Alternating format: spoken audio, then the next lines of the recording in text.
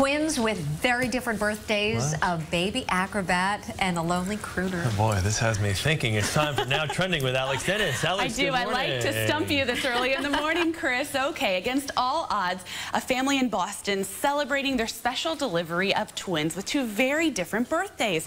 Mom Linda De Silva went into labor just 24 weeks into her pregnancy. Doctors tried stopping the contractions, but little Alessandra was born and placed in intensive care.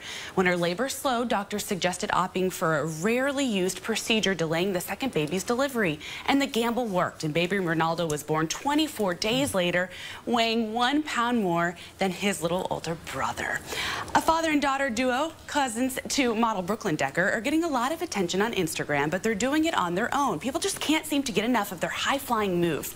2-year-old Emerson and her father, Andrew Decker, love to show off their impressive cheerleading stunts. Emerson can flip in the air and land in her dad's hand with ease. Apparently, it's heart-stopping. Emerson has been mimicking her parents' cheers. From the time they say she was 3 months old, she would lift her arms. Before she could walk, she was doing flips. Some people have been critical of the stunts, calling the moves a little unsafe, but she now has more than 78,000 followers on Instagram. A little, you know. Here's a question. What do you do when you are stuck in an airport all night waiting for a 6 a.m. flight? Well, you make a music video, of course, right?